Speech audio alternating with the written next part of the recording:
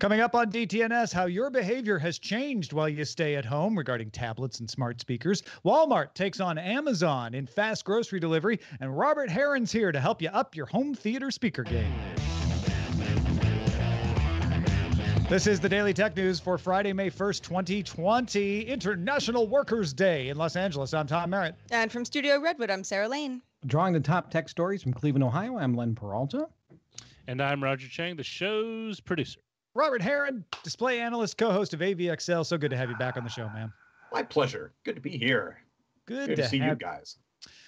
We were just talking about doing things for yourself, from building your own chest freezer to cars on Good Day Internet. Become a member. Get that conversation at patreon.com/DTNS.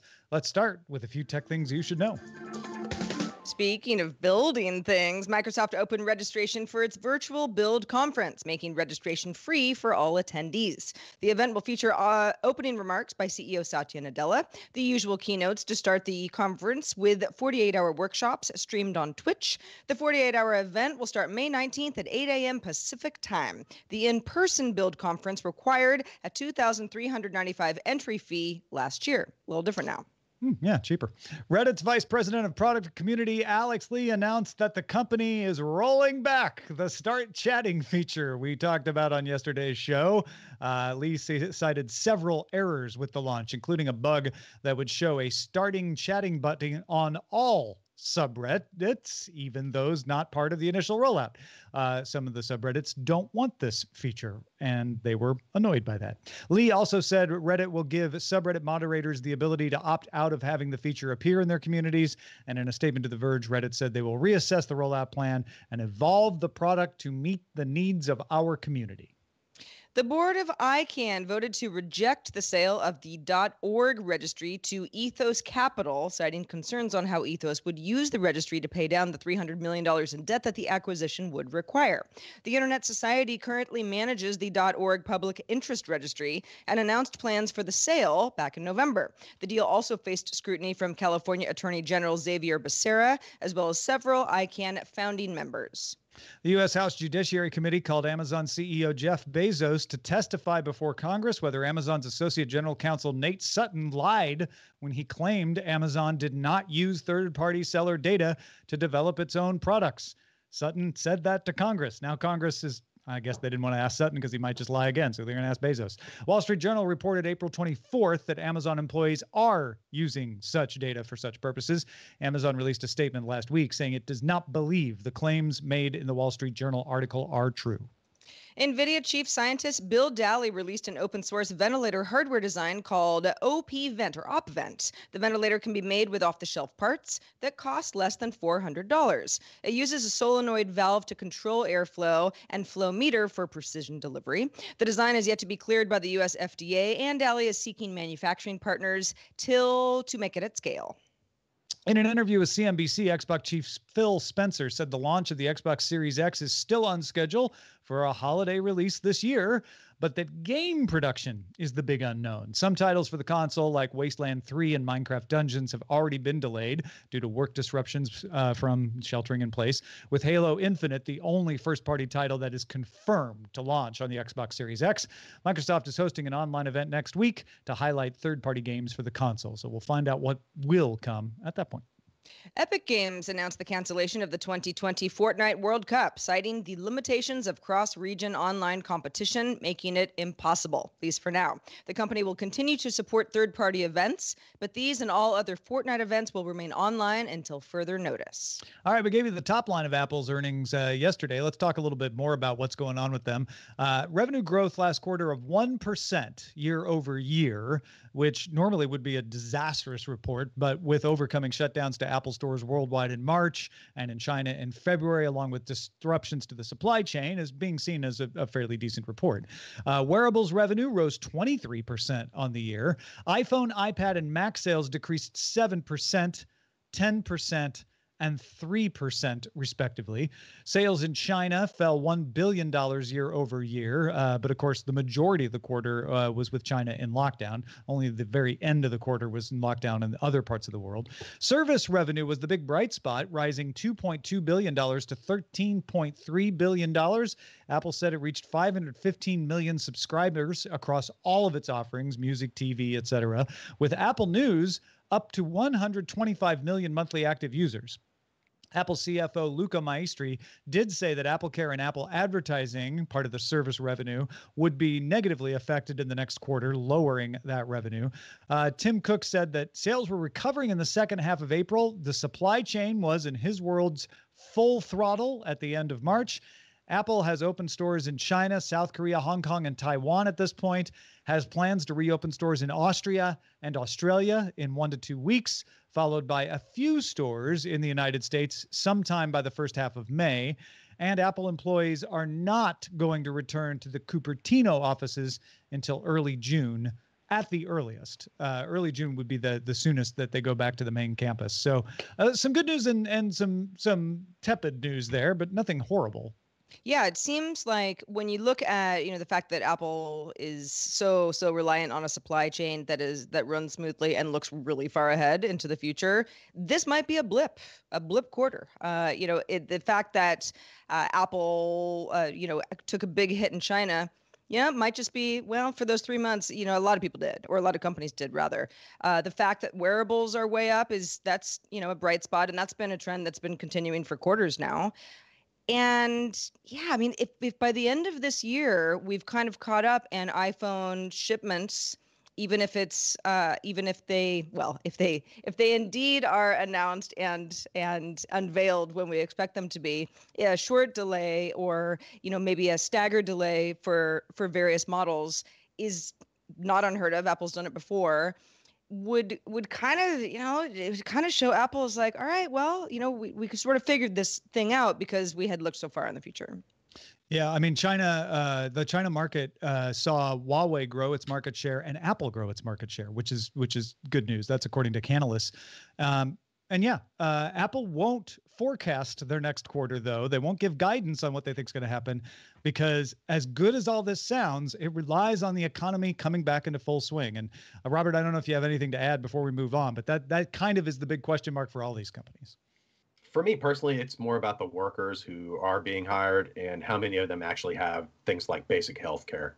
It's nice that Amazon's providing protective equipment and yeah, they've increased their pay, but I think more important for a lot of people right now would be to have a job that actually covers you in terms of your healthcare providing and having that squared away without it costing you a fortune. So, well, and we're talking about Apple here, not Amazon. So in that case, it seems like Apple's been doing a pretty good job of keeping people online. If at all doing anything, it seems to be they've furloughed a few people, but they haven't laid anybody off. And exactly. And as far as, I guess, for Amazon, though, we haven't got to Amazon. Hold your thoughts on Amazon. Then I will shut up. I have nothing to add then to Apple. I assure you, in just a few minutes, we will be talking about Amazon at length. But let's talk about an Amazon competitor first. Walmart confirmed plans to launch a new grocery service called Express, which would provide a 2-hour or less grocery delivery for an additional $10 fee. That kind of sounds familiar, like another kind of delivery service. Doesn't it? The service has been in testing in 100 U.S. stores since mid-April, and Walmart plans to expand to 1,000 stores by early May, expanding to more than 2,000 in the coming weeks. Express delivery slots will be available when traditional delivery isn't available same day or even days out, but Walmart says it won't push back standard delivery orders to make capacity for Express. Aha! Walmart says, we see you, Amazon, and we raise you not doing that. Yeah. This is a smart move by Walmart to take advantage of Amazon's inability to keep up with the demand and say, hey, there's more demand than they can deal with. Let's take some of that on. The only way this backfires is if Walmart can't meet that demand. If suddenly you're like, hey, I heard Walmart, I'm paying this additional fee, and now I can't get the grocery delivered to me that I expected to. But a bold move by Walmart to try to get into that technology, logistics, fast delivery situation at a time when a lot of people need this. A lot of people need grocery delivery. All right, let's talk about Amazon. Amazon reported revenue rose 26% last quarter. Subscription revenue rose 28%. Advertising revenue was up 44%.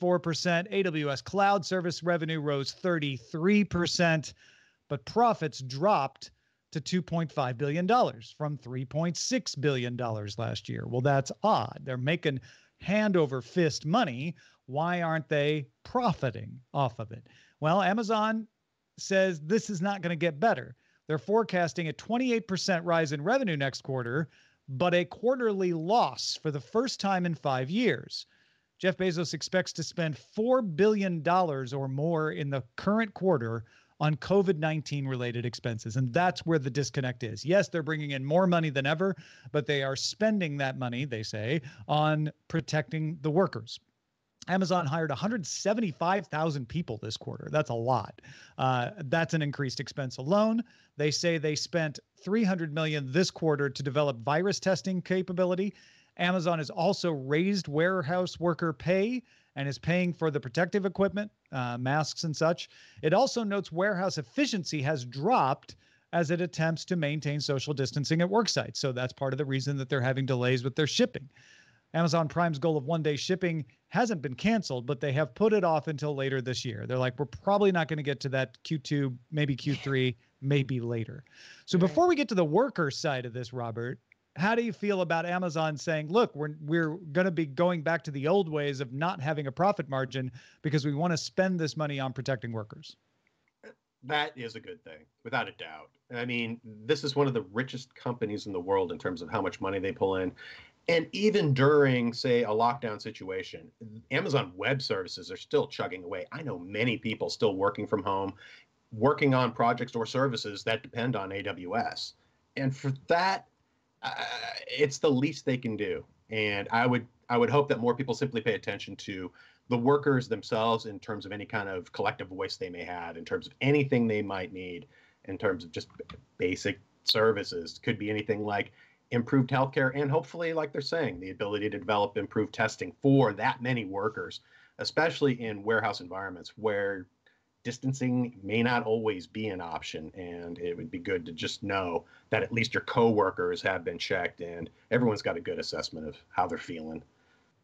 Well, and it's a good example of, like you mentioned, Tom, it's like they're raking in so much money, and it's easy to kind of be like, okay, well, if Amazon's out of everything, that means demand is up. So like it's complicated behind the scenes, but they're still coming out ahead. Well, Amazon spent a long time building to become the company that worked really well until a few months ago. So what happens to what all the scrambling that has to happen behind the scenes, it costs money and it takes time, and they're not out of the woods yet. And yeah, we are seeing talking about quarters and profits and financial outlooks. This is a great example of a very, very successful company that's had to, really go back to the drawing board. Yeah, and it's Jeff Bezos' mode of operations to spend money close to the bone to do what it takes to get profitable. They did that for the entire 2000s in order to get to those 5 years of having profitability. I remember we joked on DTNS the first time Amazon reported an actual profit rather than a squeezed profit margin. That was like, oh my gosh, the day has come. That has become the norm, but now they're going back to it for a different reason. And short of accusing Amazon of committing securities fraud, one would assume that they are spending this money. They're not pretending to spend the money. So you could think, if you're listening to Amazon's side, that the workers must be pretty happy that they're spending all this money to take care of them, but they're not. And in fact, it's not just the workers from Amazon who are upset and worried about the safety of their workplace. May 1st today is International Workers' Day. And employees not only from Amazon and Amazon's Whole Foods, but Instacart, FedEx, Target, Shipt, and Walmart have joined in a work stoppage to protest working conditions. Instacart workers want better distribution of protective equipment. They say they've been told they'll get it, but they're not getting it. Whole Foods employees are calling to have locations with positive cases shut down for 14 days to prevent infection of other workers. Amazon delivery service partners are asking for professional cleaners to sanitize vehicles at the end of each shift rather than having the drivers do it themselves. Amazon employees are asking the company to be transparent about the number of cases at Amazon facilities. Amazon is informing directly the workers affected, but they're not going public. In response, Amazon said that masks, temperature checks, hand sanitizer, increased time off, increased pay, and more are standard across Amazon and Whole Foods market networks already. Target told Wired the concerns come from a very small minority. Instacart said it has already invested nearly $20 million in the last few weeks to support the health and safety of the shoppers. Now, we're talking about work stoppage today in the thousands. It's not nobody. And even the most optimistic is not putting it at the tens of thousands. So you could be forgiven for saying, well, that's not very many people. As a percentage of the workforces of Amazon, Whole Foods, FedEx, Target, Shipt, and Walmart, it's a very small percentage of the people. But the point of these kinds of protests is often to get attention for the problem. You don't have to have a lot of people out there to get a company to change. So the question then is, do we think that it's a case of the company wants to do the right thing? It's just taking time to get, we know how hard it is for frontline workers in healthcare facilities to get masks and stuff. Is it just taking a long time for Instacart and others to get this stuff? Or are the companies dragging their heels and they should do better? I mean, I think in many cases, the companies, we're talking to companies of various sizes and they do things differently, but companies saying, well, we've put a lot of security measures in place, and the workers are like, we're the ones working here. We assure you, you are not doing enough. We do not feel healthy. We do not feel safe. So I think there's, in many cases, a disconnect. Amazon saying, well, we've done all these things. This is all standard practice. Workers saying, well, people are getting sick in warehouses and we need to figure out, how drivers shouldn't be wiping down trucks and doing it wrong. There needs to be professional people that step in at certain points. You can do better. And I think who is working on the front lines, I know that's a term that's thrown around a lot, but the front lines of companies like this, I mean, they are the people that you need to be listening to. Robert? I am in full support of everything just said. And I also think for folks, especially in my local community, the shopping centers, the grocery stores in particular, are some of the places I worry about the most. And I have directly seen some employees not doing everything they could personally. And that makes me then wonder about the company themselves actually providing that training or the materials or the masks or whatever to keep them safe doing these, literally a frontline job. And anything that can go toward making that a better situation has to be done. And this is a grand opportunity also just to help the people who are in the most need and cannot speak for themselves, be it in some of these healthcare facilities we're seeing for extended care or places where people have to live for long term are probably affected far more than most people realize. In addition to I see kids nowadays, the young people I work with on a weekly basis, just wondering how the hell they're going to get through this grade and what will come next, seeing how their ability even to sit at home and learn has been an experiment at best and not always working. I think it's easy to armchair quarterback this. And if you want to side with the company or if you want to side with the worker, it's easy to accuse the other side of lying and not doing enough or being disruptive and overrepresenting a problem. But if you actually want to get to the truth of this, if we want to be able to trust that the people complaining are just the fact that there's always complainers and that everything that can be done is being done, there just needs to be a lot more transparency, especially from companies like Instacart, Target, Walmart, Amazon that are providing us essential goods. We as consumers, I think, want to know that the people that are delivering those are being taken care of, that they're going to stay healthy. Not only are they not going to infect the package they're dropping off, but they're not infecting each other and putting themselves in more danger than they need to in order to make this work. So whatever side you're on, I would like to see more of that and more of that kind of transparency rather than just sniping in the public record. Totally. And this morning, I'm sorry, just a quick mention. I will say my local county, in terms of their health officer, put out a statement 2 days ago in terms of how we're going to be reopening our businesses here in the next month. Some businesses will be allowed to reopen in a limited basis right now, but most of our businesses are still closed down. And I spent the better part of my morning putting together a document for the city to describe exactly how that interaction is going to take place and how we will keep people safe. And again, I'll go back to our health officer of this county did a really good job in preparing this document and providing some templates for people to use to say, okay, here's a checklist of everything. What in that category are you doing for visitors and different types of businesses, depending on how you interact with people in the community. So I'm actually quite pleased with the local response so far, and more power to them. Yeah, and it just goes to show how complex a situation this is. It's not dump a bunch of masks at the warehouse and say good luck, right? It takes a lot more than that. Totally, and they are focused on different types of businesses and who has more direct communication or direct interaction with your local community versus, say, somebody who is working from home generally or doing, in my case, clientele work and business online as well. So, thank you. A couple of surveys are trying to get a sense of how tech usage has changed since the advent of COVID-19. A survey from NPR and Edison Research says 35% of U.S. smart speaker users are listening to more news and info, 36% listening to more music. That number gets bigger the younger you are. 18 to 34-year-olds, more like 50% and 52%. Smart speaker owners who work from home, more likely to request news, less likely than folks who are still going out to a work site to ask for weather or time. Number of users considering buying a second smart speaker for kids has risen. It was 47% last spring. It's 71% now. And tablet usage is changing. Sensor Tower notes iPad downloads rose 40% in Q1, the first year-over-year growth in iPad app downloads since Q4 2013. Also, spending on iPad apps rose 16%, the biggest rise since Q4 2014. Games and entertainment lead, but education apps, as you might guess, came in third, topping 100 million downloads for the first time. So real quickly, round the horn, does this ring true to you, Robert? Oh, without a doubt. I only wish that if you're going to hand your kid a AI assistant, that it would somehow enable some way to encourage them manners or asking and saying please. A simple tweak. Sarah, what about you?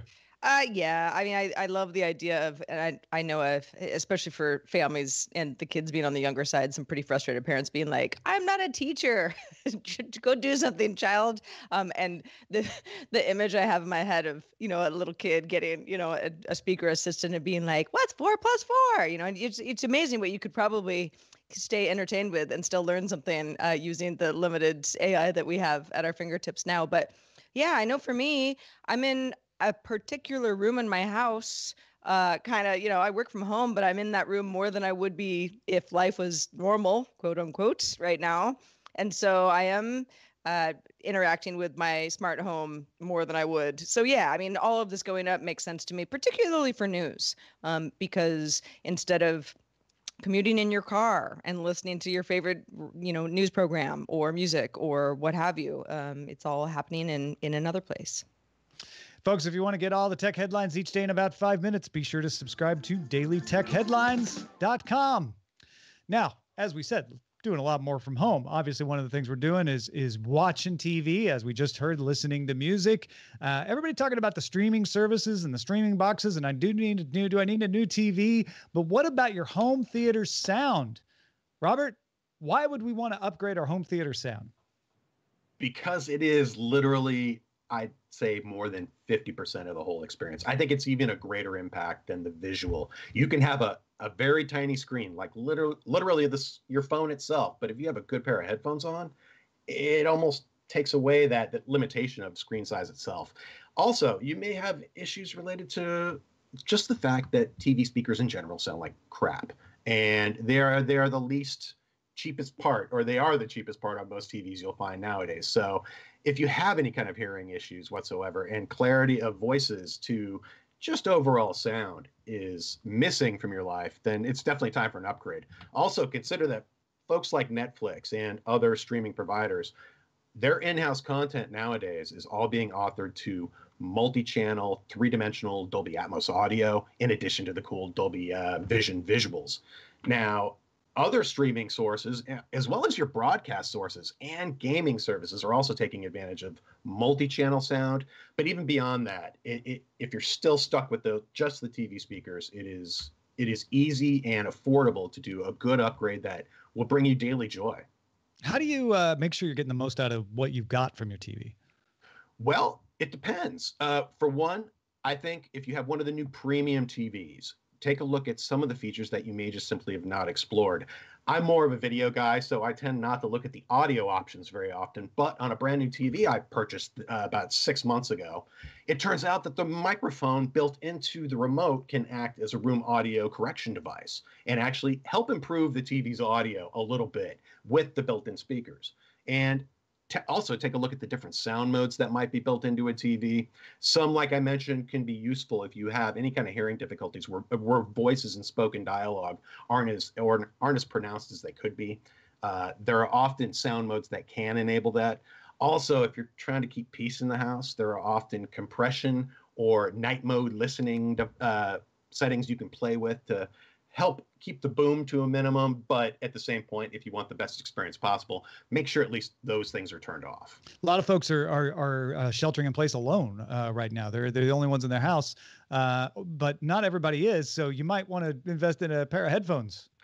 You may already own a pair, especially maybe you have an older pair of Bluetooth headphones and your TV has Bluetooth audio built into it. And that can be a fantastic, convenient way to just simply enjoy a little privacy and take in that full experience from the content we enjoy so much, be it, your broadcasted news programs all the way to the best content from our beloved streaming providers. And in fact, even if you're in the house alone and you don't want to, if you've got headphones and you don't want to pay for new speakers, that might be a way to handle this too, because you don't have to worry about sharing the audio with anybody else. But sound bars are probably the most common way, right? Without a doubt. That's probably the easiest single upgrade beyond what we'll talk about next. But for soundbars, I always find that no matter what brand you go with, they tend to always sound a little bit better if you are using a subwoofer with them. Often these will be just a wireless link to the original soundbar that makes it really easy to set up. You can literally just plug these in and stick them in a corner somewhere that they're out of the way, yet still provide that low bass, low frequency rumble that really is the part of the sound frequency that takes the most energy to reproduce, and it can often overwhelm lesser speakers. So pairing an okay soundbar with a decent sub, or even a low-cost sub, a good sub starts at $100. But anyway, that can really go a long way toward just turning your regular presentations into something a little more special. Also, if you have a mounted TV, investigate mounting options for your soundbar. I find, depending on the position of the TV, you may find it desirable to have that soundbar on the top edge of the TV or the bottom edge. Realize that there are affordable options for getting that hardware you need, universally speaking, to get that mounted just right. And also, too, if you're dealing with an articulated mount that can angle left and right, it's nice to have that soundbar mounted so it's actually pointed in the direction that you're actually looking at it. And finally, if you are looking for some reviews and good guidance, I love the folks over at ratings.com, rtings.com. They do terrific testing, and they have a great resource in terms of how they actually do their testing, as well as if you have Q&A, they dive right into it.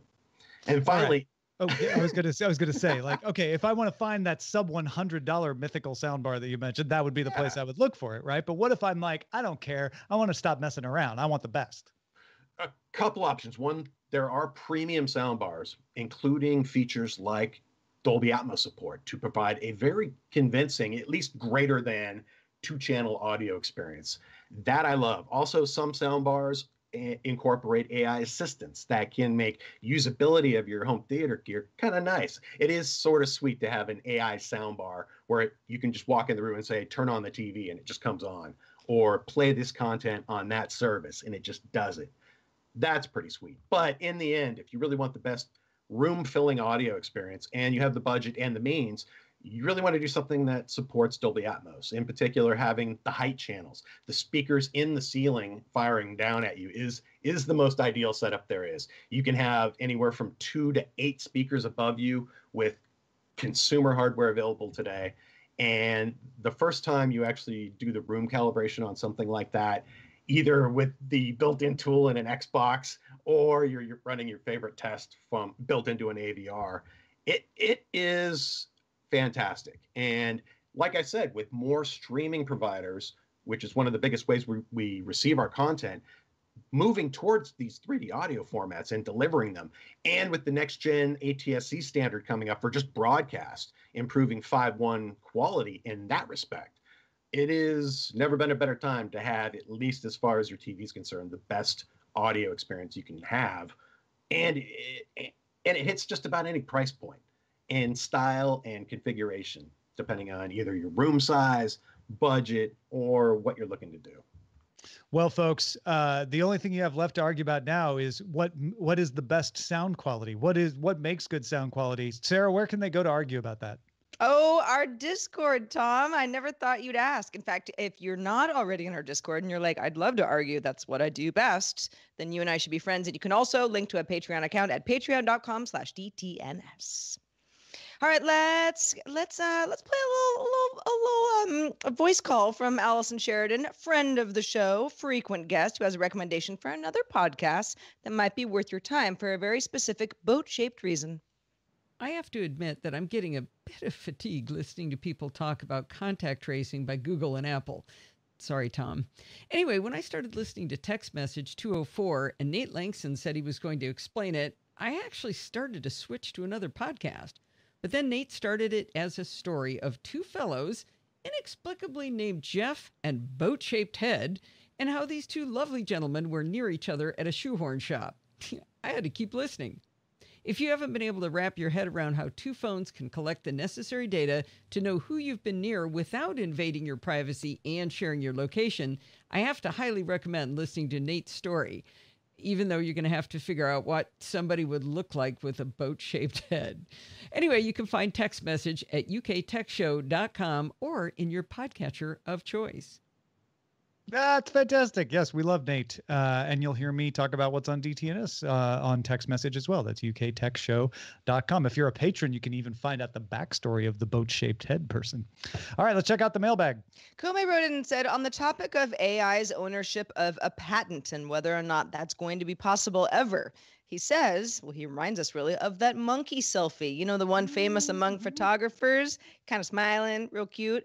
Because the photographer publicly said he let the monkeys take selfies, says Kome, he lost that copyright dispute.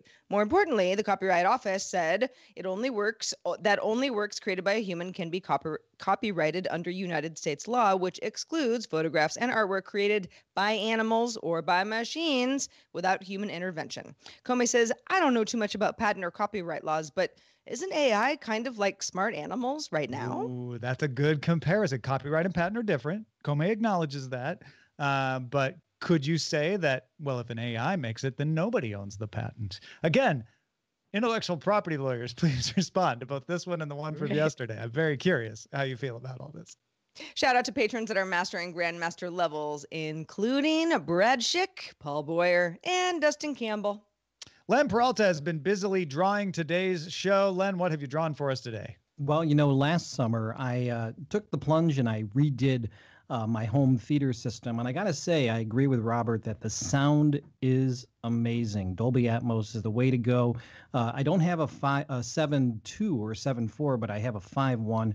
And the image I drew today is kind of a classic take on that old Maxell ad. This is also apologies to Bloom County's Burke Breathed here. It's the old blown away image of a little kid sitting there drinking a Capri Sun and a small little speaker just kind of blowing him away there, because those are the size of the speakers I got. Real small. They're just, it doesn't matter if, as long as you got really, really good speakers, the sound is going to be fantastic.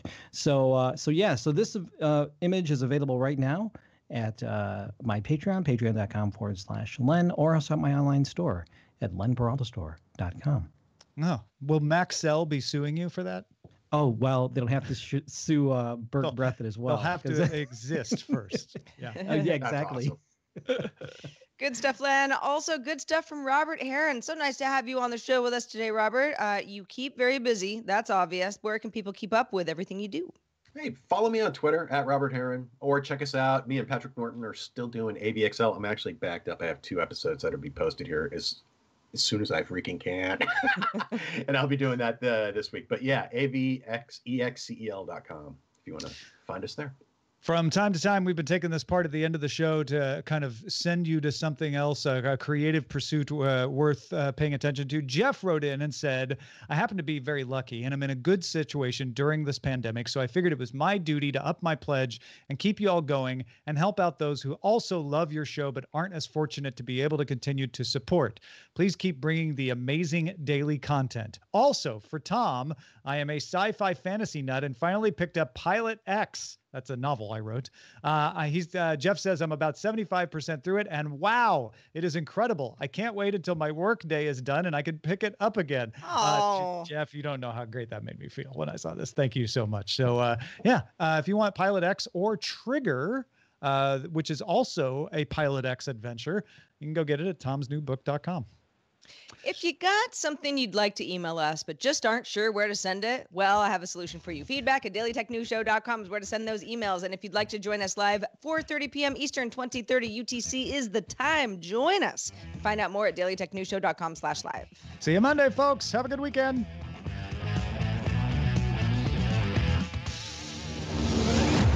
This show is part of the Frog Pants Network.